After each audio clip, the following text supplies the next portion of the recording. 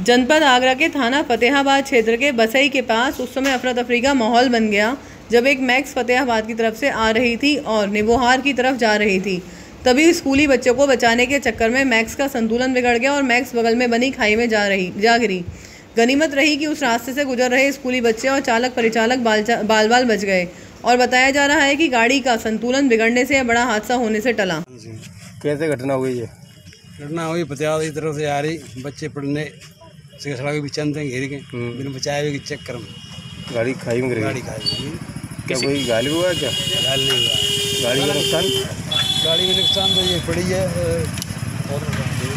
नाले में पड़ी दिख रही। तो बच्चों क्या हुआ? बच्चे बच गए? बच्चे बच गए। लेटेस्ट खबरों से जुड़े रहने के लिए देखें हमारा यूट्यूब चैनल, करें लाइक, शेयर, सब्सक्राइब।